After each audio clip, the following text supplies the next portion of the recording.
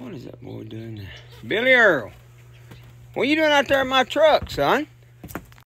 Oh, well, last night I kind of bumped the donkey on the side of the road when I borrowed your truck. I was on my way home, and it's just a little dent, and I was going to try to get it out.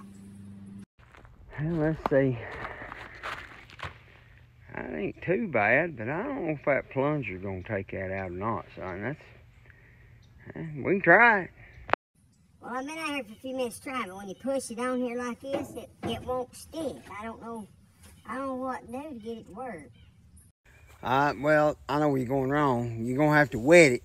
Just get something, wet it good, and then that way it'll seal off when you push on it. Well, that's easy enough. Hey, that worked! Billy Earl, son, where'd you get that plunger from? Well, I got it by the toilet at the house. Where else you gonna keep a plunger at? Hey, it worked!